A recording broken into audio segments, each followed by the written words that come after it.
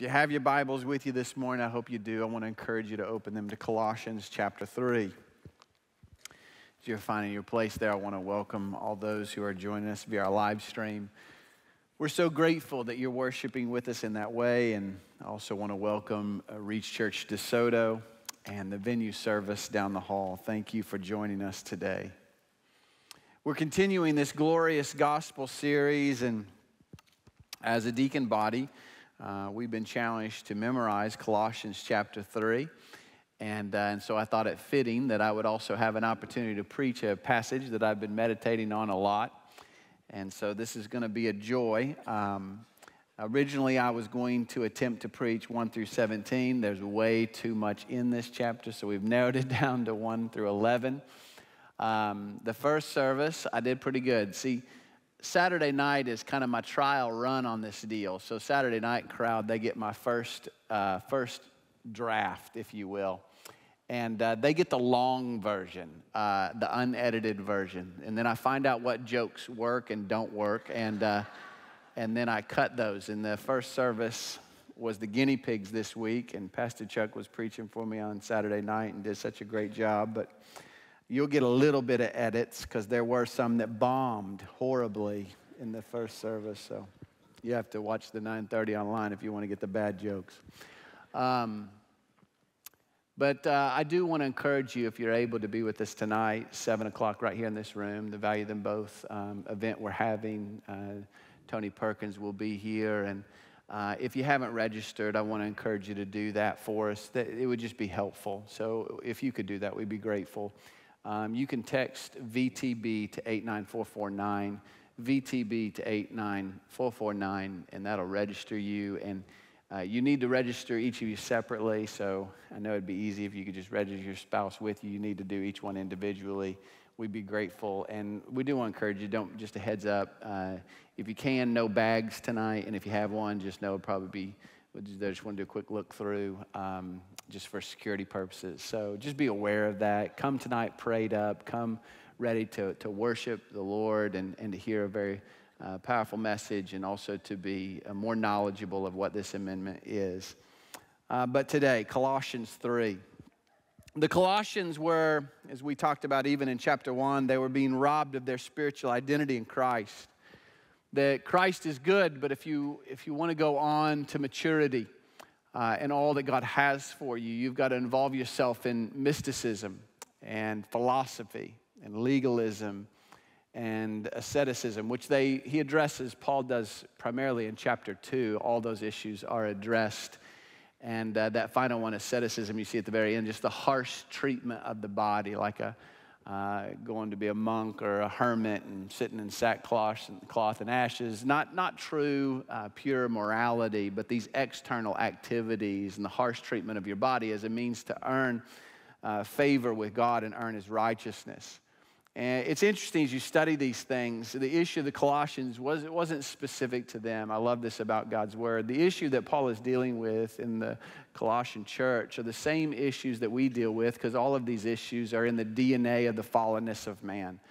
I think all of us recognize this kind of the default position of our life is to seek to earn our salvation. That we kind of want to have a part to play so that we can get a little pat on the back for what we do. And so it's kind of innate in us, and that's really what Paul is dealing with here. Look at verses 20 through 23 in chapter 2, just kind of a preface to our chapter. He says, if you've died with Christ, the elementary principles of the world, why, as if you were living in the world, do you submit yourselves to decrees such as do not handle, do not taste, do not touch, which all refer to things destined to perish with use in accordance with the commandments and the teaching of men. He says, if you've died to the world, if you've died in Christ to the world, why are you living like the world? That this worldly, innate sinfulness in our hearts that seeks to earn the favor and the righteousness of God, why are you living like that? Well, Paul's frustrated. Why are you living like that? And he says here that those are the commandments and teachings of men. This isn't from God.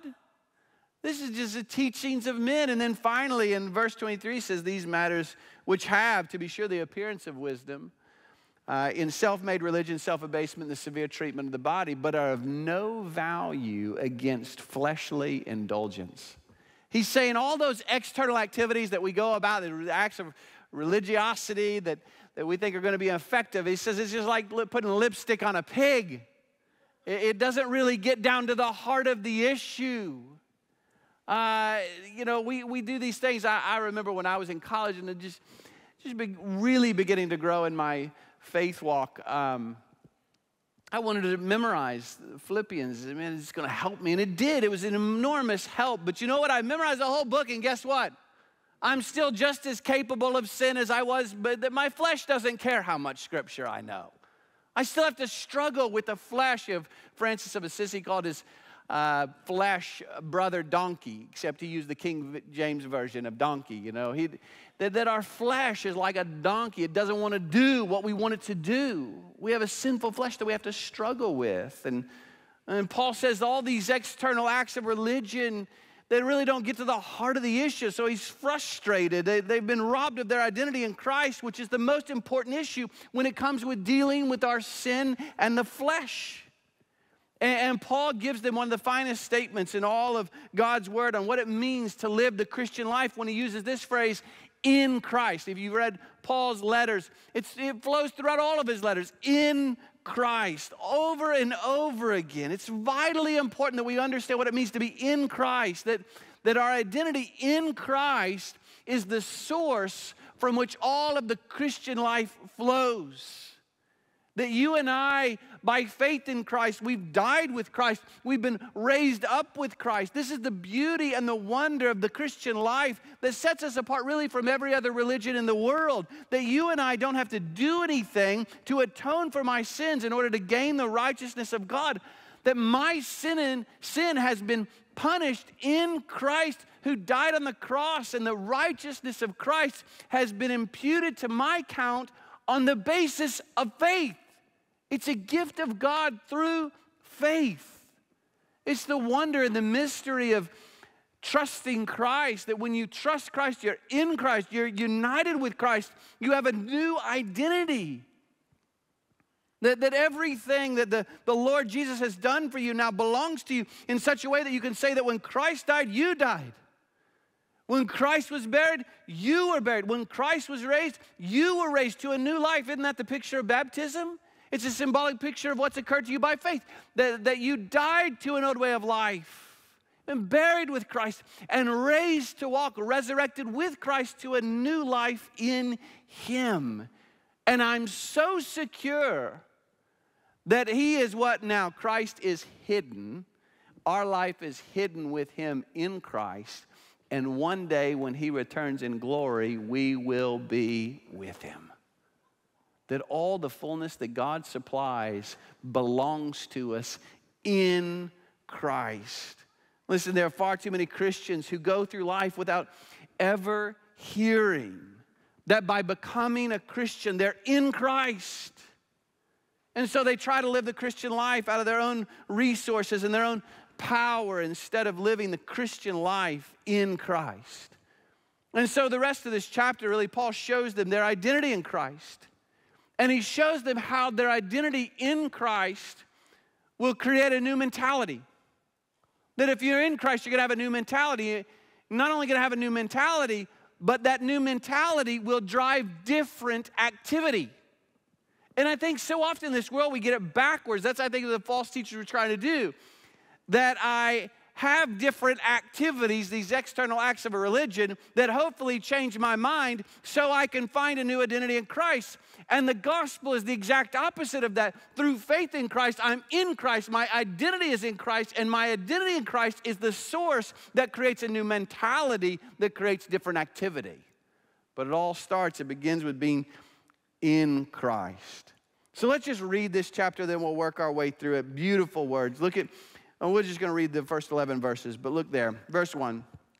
Therefore, if you've been raised up with Christ, keep seeking the things above, where Christ is, seated at the right hand of God. Set your mind on the things above, not on the things of earth, for you have died, and your life is now hidden with Christ in God. Therefore, consider the members of your earthly, well, when Christ, who is our life, is revealed, then you'll also be revealed with him in glory. Therefore, consider the members of your earthly body as dead to sin and immorality, impurity, passion, evil desire, and greed, which amounts to idolatry.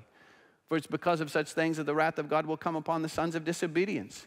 In them you also once walked when you were living in them, but now you also put them all aside, all anger, wrath, malice, slander, abusive speech from your mouth. And don't lie to one another, since you've laid aside the old self with its sinful and evil practices and have put on the new self that's being renewed to a true knowledge according to the image of the one who created him, a renewal in which there is no distinction between Greek and Jew, circumcised and uncircumcised, barbarian and Scythian, slave nor free man, but Christ is all and in all. Father, we thank you for your word. We pray that you would instruct us by means of your word and your spirit today. Lord, I pray and ask that you would bless your word. And God, give us ears to hear, eyes to see, and hearts to obey. Lord, I pray for those of us that today would say we are in Christ. I pray that you would root out sin. We know that you began the work, you'll complete it, you'll carry it on. We ask you today, by means of your word and your spirit, continue to root out our lives so that we would live lives that bring you glory. God, if there's anybody here that doesn't know you, I pray today they would see the beauty and the wonder of Christ and the gift that he's made available to them through his death and resurrection, the gift of salvation and eternal life. I pray that they would know that salvation, that rebirth today. We pray this in Jesus' name. Amen. Well, look at verses 1 through 2. It says, therefore, if you've been raised up with Christ, keep seeking the things above, where Christ is seated at the right hand of God. Set your mind on the things above, not on the things that are on earth. And here's the simple principle. Those who are in Christ will set their mind on Christ. Those who are in Christ will set their mind on Christ. They'll have a mind that's fixed on Jesus. They'll love Jesus. Listen, you can't really love Christ unless you are in Christ. A lot of people that come to Jesus, and Jesus is just somebody that they can kind of take or leave. Well, this is good. I'll take a little Jesus here, there. Listen to me. If Jesus is someone you can take or leave, you might as well just leave him because he won't be taken half-heartedly.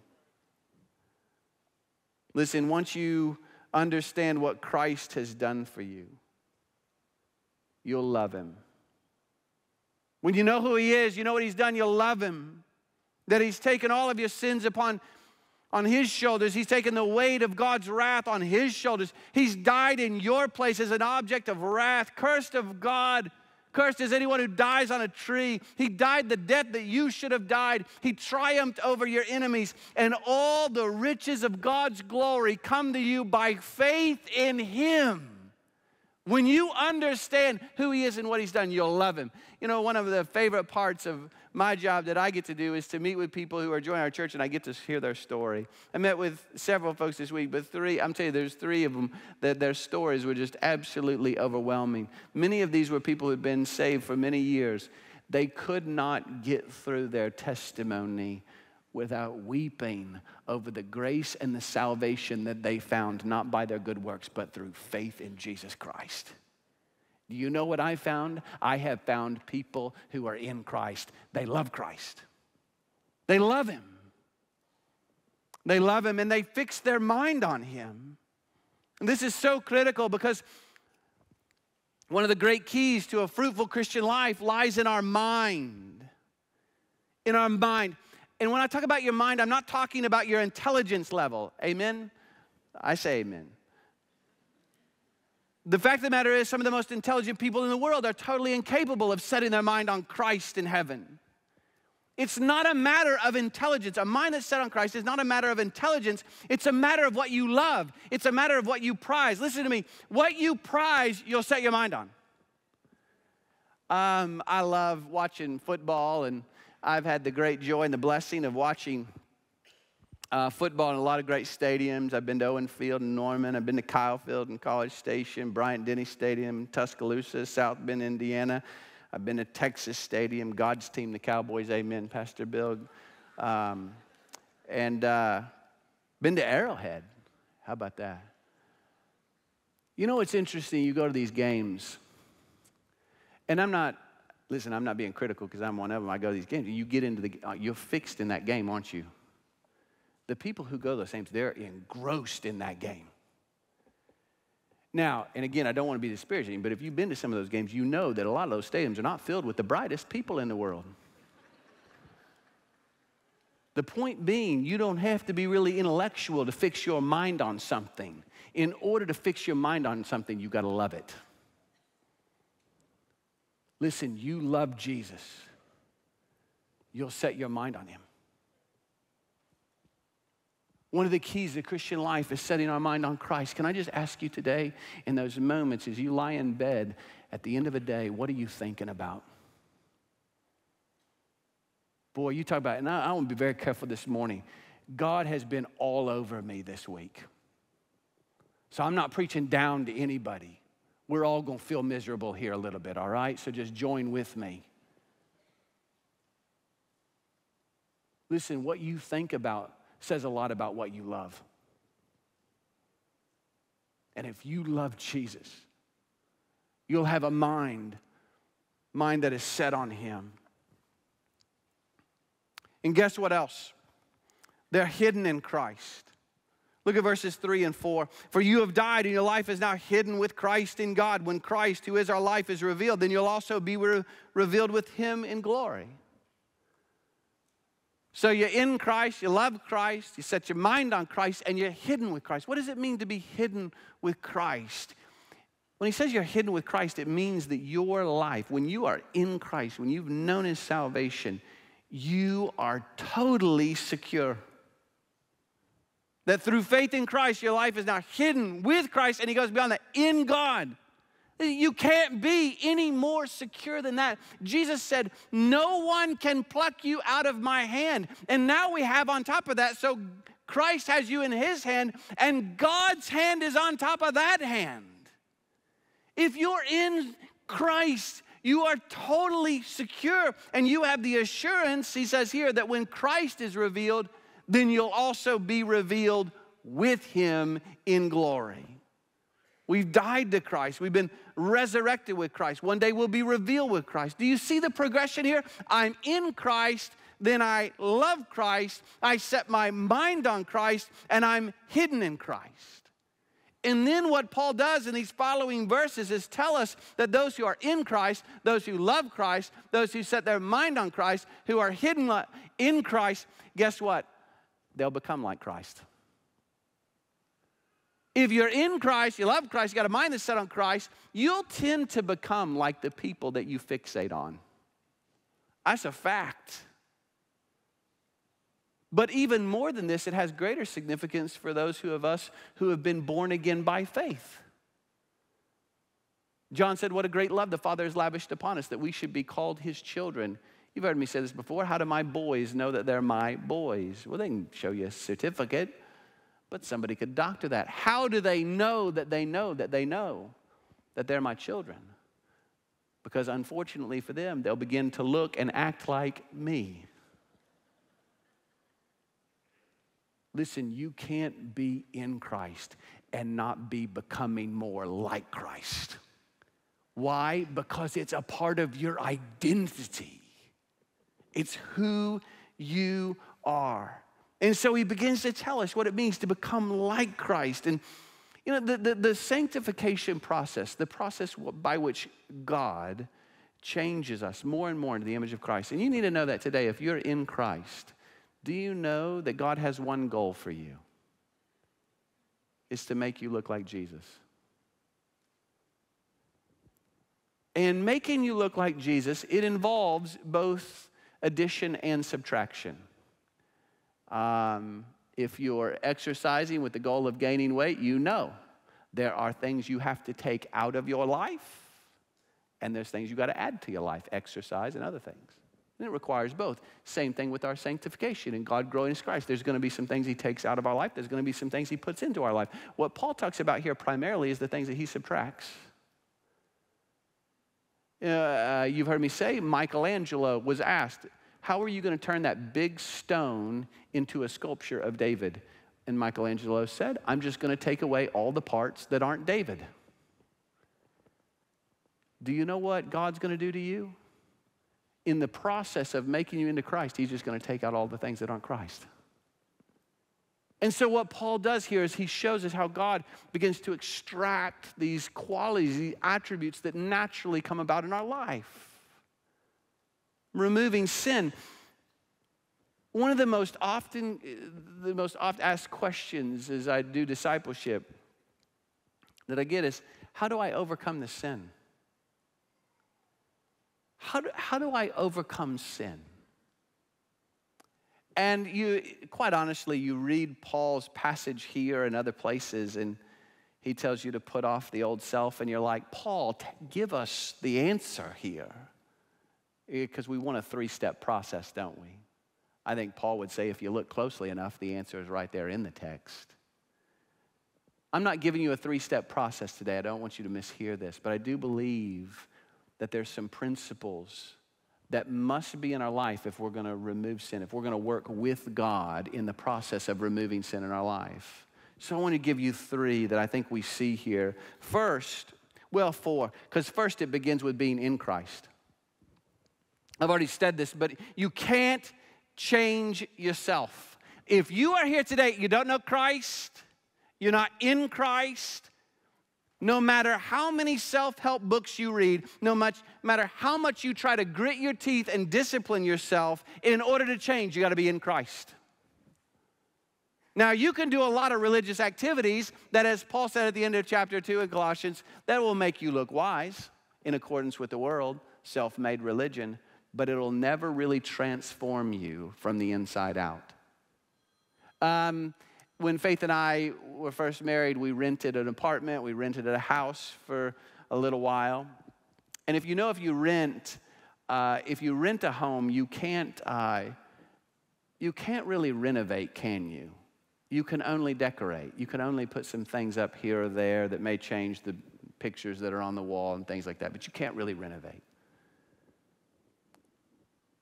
There's a lot of Christians out there that claim to be in Christ, but they're just decorated. I want you to know today, Christ doesn't want to just decorate your life. It's not just about having the Jesus bumper sticker, the ichthus on the back of your car. Christ wants to renovate. He goes about the process of changing us. When you're in Christ, he begins to work. You will be changed. How do we work with him, though? Beyond that, what do we do? Number 1, you must acknowledge your sin. You got to call it what it is. In verses 5 through 11, we get 2 lists of sins. The first is a list that deals primarily with personal and private sins. Look at verse 5. It says, consider the members of your earthly body as dead to immorality, impurity. And that immorality is specifically sexual immorality, porneia. Immorality, impurity, passion, evil desire, and greed, which amounts to idolatry. It's interesting, in this first list of sins, the first area that he deals with is areas of sexual sins.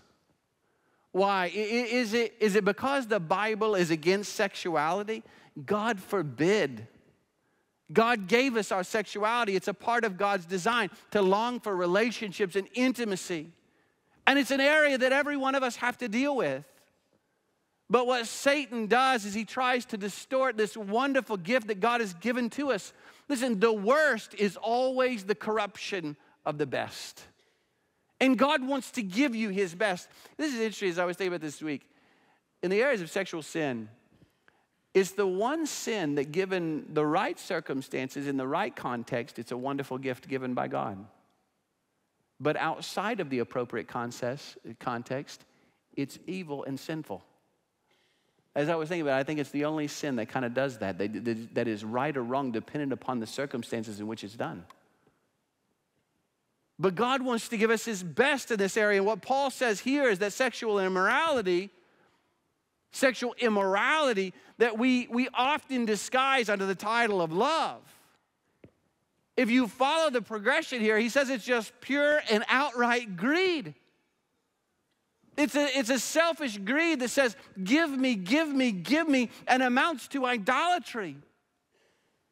And instead of our sexuality becoming this wonderful gift that God has given to us to seal our love within the confines of the covenantal marriage relationship, a gift to glorify God and to serve our spouse in our sinfulness, it becomes to us an idol of greed that we feed upon for our own sinful gratification. And we hide it and we disguise it and we excuse it and we explain it away. But listen to me, we will never overcome sin until we call it what it is.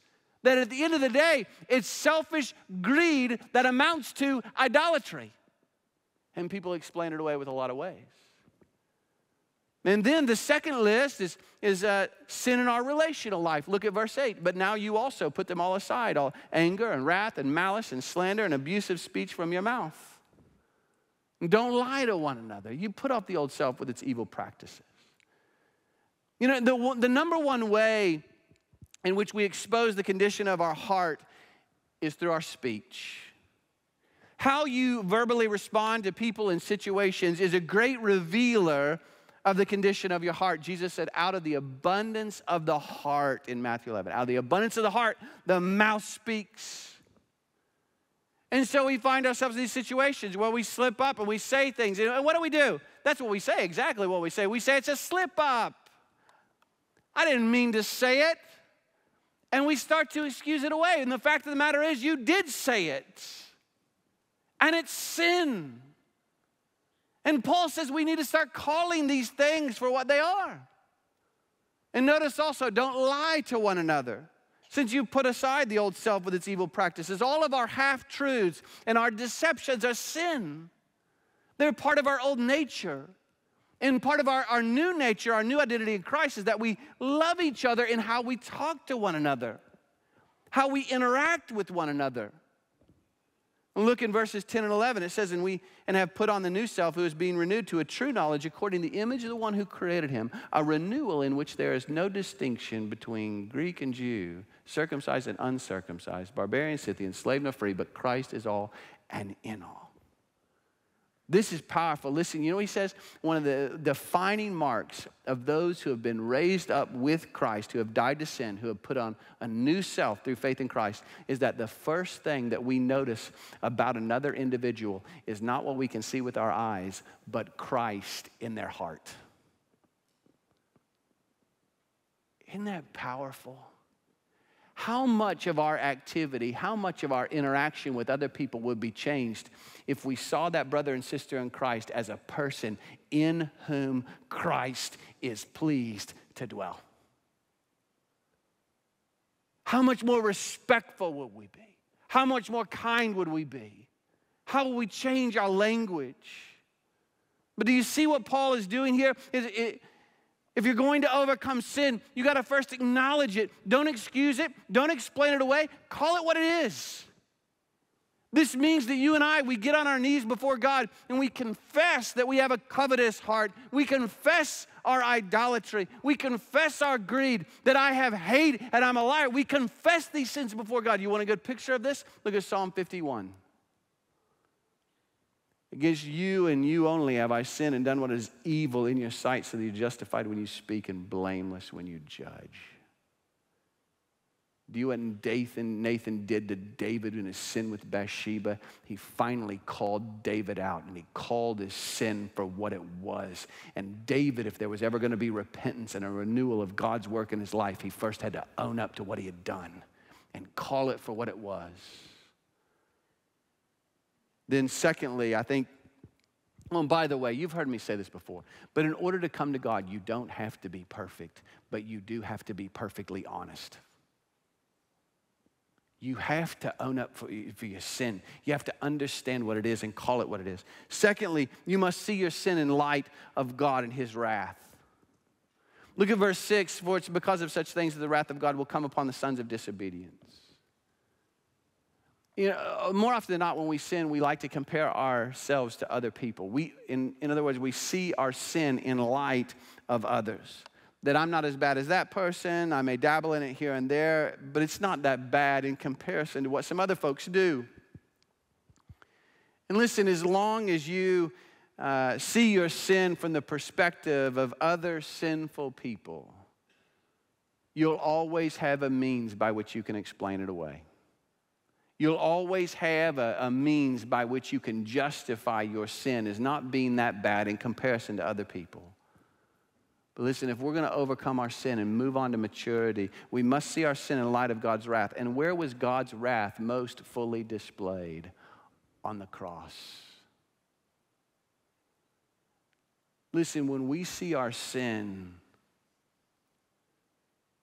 in light of God's wrath poured out on Jesus Christ, when he became sin who knew no sin, when Christ on that cross took every evil sin you've ever committed and ever will commit and placed it on his shoulders and bore the wrath of God, and God, who cannot look on sin, looked away, and Christ cried out, my God, why have you forsaken me?"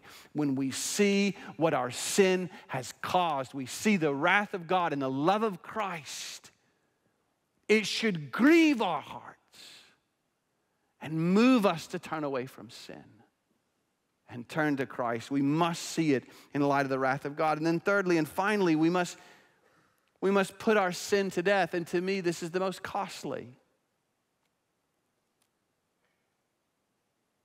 That there's attitudes and activities that we got to put aside. Part of our old self, our sinful flesh that we put aside. Yeah, I think one of the most difficult things, the further you walk with Christ,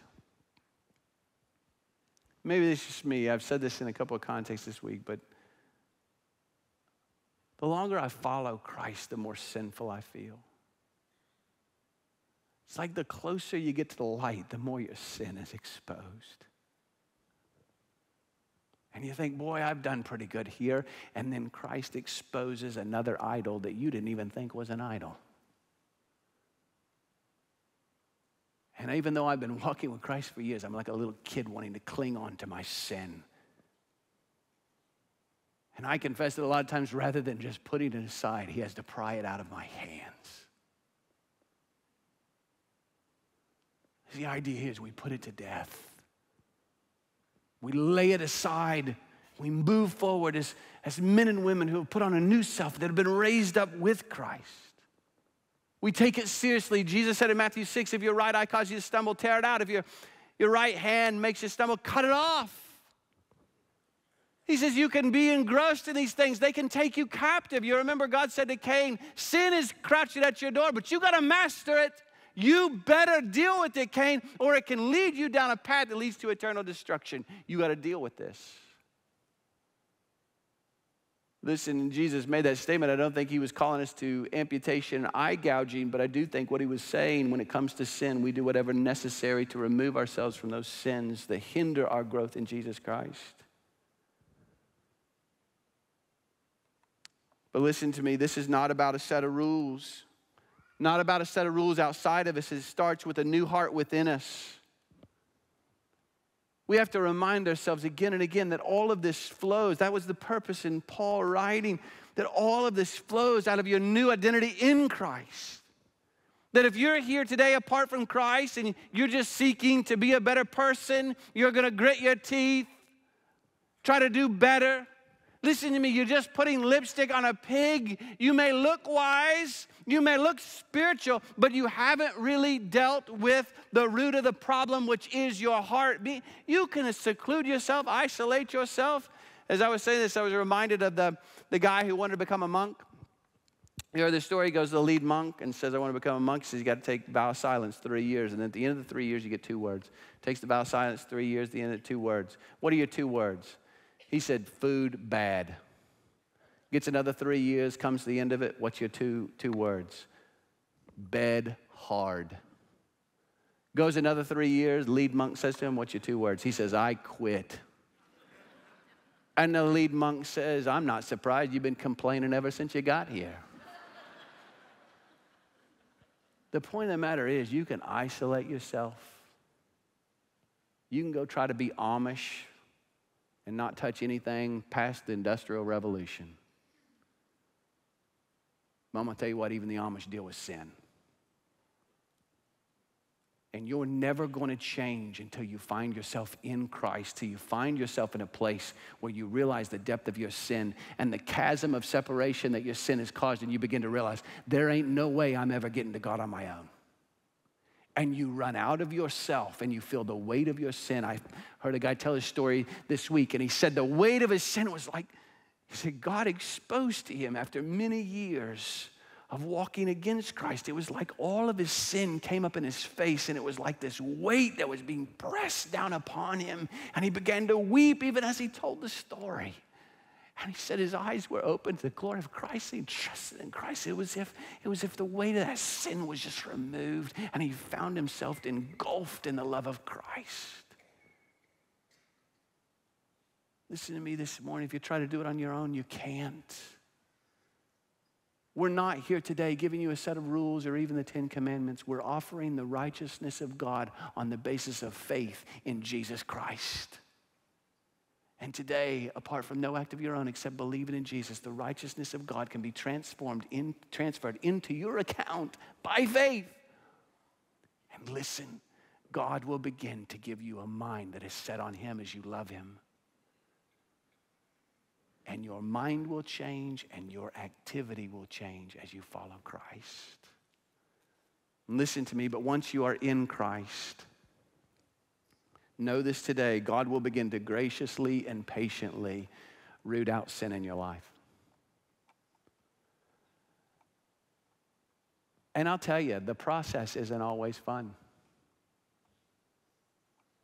It can be painful. It's like surgery. Isn't it interesting? You let this person make cuts and incisions on your body with the goal of making you better. You're thinking, this doesn't seem right. They're going to cut off my leg and put it back together with different parts, and that's going to be great. Listen, God is a great physician. And he will take the scalpel of his love and he'll begin to carve out areas of sin. It's not always fun. In fact, I had this week a guy in one of my discipleship groups.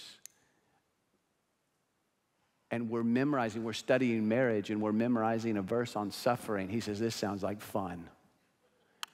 You're going to tell me how to be a better husband, and then you're going to make me memorize a passage on suffering. And I said, yes.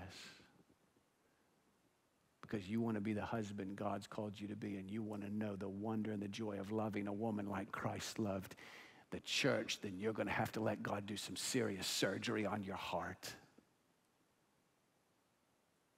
Not always easy, but the work is worth it. And the question is, can God take a group of people and conform them to his image? Can he do that? Can he take a group of people and conform them to his image so that they resemble his nature and become his representatives on this earth? Yes.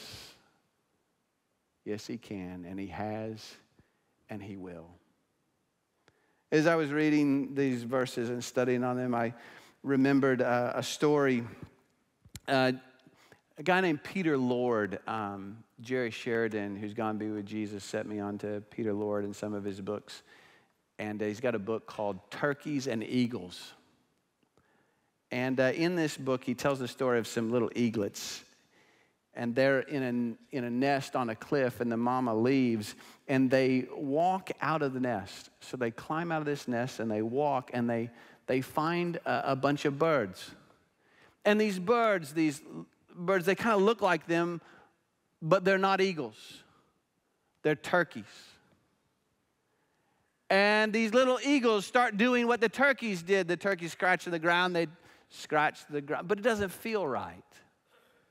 And these eagles, like the turkeys, they start eating acorns, but their beak's not quite right, doesn't feel right. The turkeys would gobble and the eagles would try to gobble. You ever heard an eagle try to gobble? It's ridiculous. These turkeys, they're fat and squatty little guys, and the eagles are sleek and lean. And the eagles, they started to have a real self-image problem. And every now and then they'd look up at the sky and didn't know why, but they just felt like they were supposed to be up there in the clouds. And one day the owl, the voice of wisdom, said, your problems, you don't know who you are. You're not turkeys. And the owl pointed up to the sky, and there they saw in the sky a creature that looked like them. He had these big wings, big strong wings, and he would swoop down and dive with tremendous speed. And the owl said to them, "That's who you are." And the little eagle said, "What do we do?" And the owl pointed to the cliff. And he said, "You have to leave the land of turkeys if you're going to fly with the eagles." Some of you here, spiritually speaking, you are eagles. That is your identity in Christ. You were made to fly. You were made to love like Christ, live like Christ, be transformed by Christ, but you're trying to live like a turkey. And what do? Remember who gave you life. Remember the one that gave you life. Look to him. Look to Christ. Set your mind on Christ. And listen to me, you're going to have to go off that cliff. In following Christ, you can't be half in and half out. There's only one way to know the real joy. You got to leave the cliff. You're never going to fly with the eagles in the land of the turkeys. Some of you, you're turkeys, spiritually speaking, and you snuck in here with the eagles. And let me tell you something, you don't have to stay a turkey. You can fly too, because the God of this universe loved you even as a turkey, which is what I was. And he sent his son to die on a cross for your sins. Shed his blood to offer you the free gift of salvation by means of faith. He offers his promise and his spirit to all who will receive him. And if you're here today, you're sad, you're discontented, you're unhappy, you know that you're headed for the just condemnation of your sin, I offer you today, again I say to you, I offer you today not religion, I offer you not the 10 Commandments, I offer you the righteousness of God in the person of Jesus Christ by means of faith. Today you can be born again, an eagle, to fly and live for Christ and glorify him. But no matter where you're at today, I would tell you today, present your life to Christ. You know, each week there's a song that comes to mind, a hymn. We got one today too, but no real story to go with it. There were two songs, two hymns on my mind this week. I shared both of them with Faith and listened to both of them many times this week. But one that just stuck with me, and in fact, I can't hardly listen to its words without crying. The first service, I was up here like a fool. And maybe we'll get through it this week, or this service. But it's take my life. Take my life and let it be consecrated, Lord, to thee. And I want us to stand. If you're at Reach Church DeSoto, you stand there in your service, venue service, you stand too. And I want, as we sing this, Pastor Bill's going to lead us. Let this song be your prayer today. To be in Christ, to set your mind on Christ, to give all of your life to Christ. Let this song be your prayer as we sing together. Take my life and let it be consecrated, Lord, to thee. Take my bones and my days, let them flow in ceaseless. Let them flow in ceaseless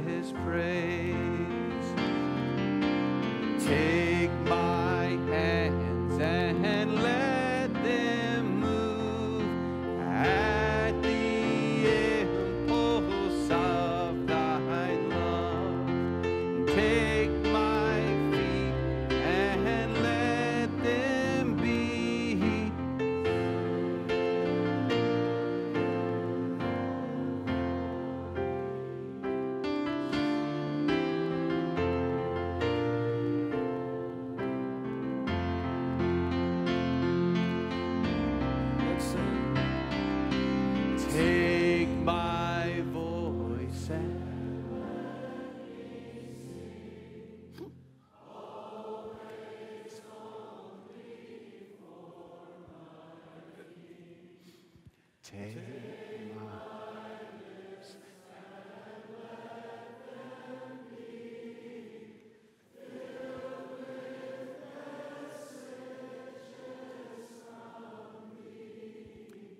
Filled with messages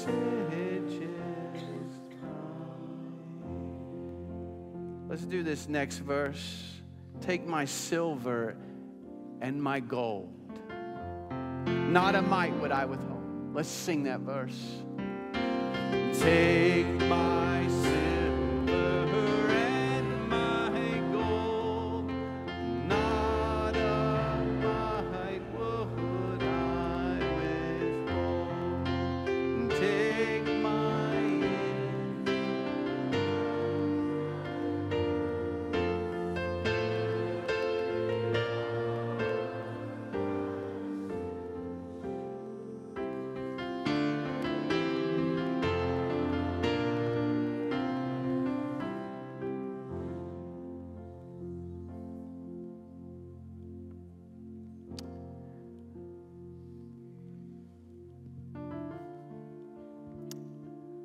Lord, in light of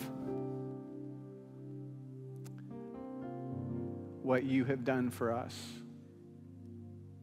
in light of your love demonstrated on the cross,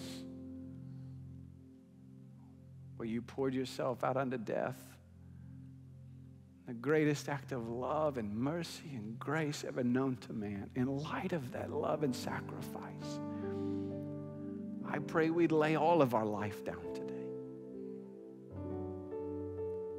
Help us to remember from whom we've come.